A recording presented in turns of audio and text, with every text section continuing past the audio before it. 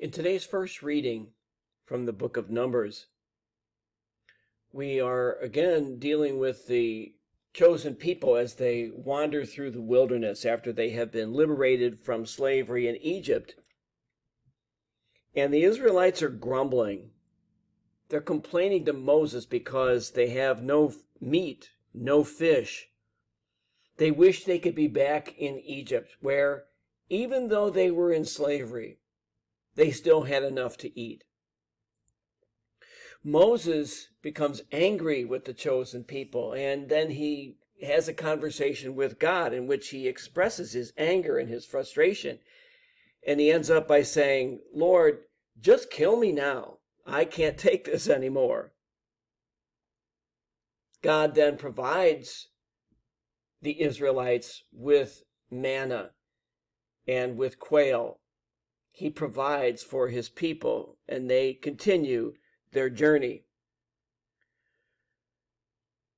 How often in our lives do we look back and lament the, quote, good old days? The good old days when it seemed like family life was better and we were a more secure country and we were a safer country. But when we think about it, the good old days really were never as good as we thought they were. They might have been good for some of us. They weren't all that good for many of us.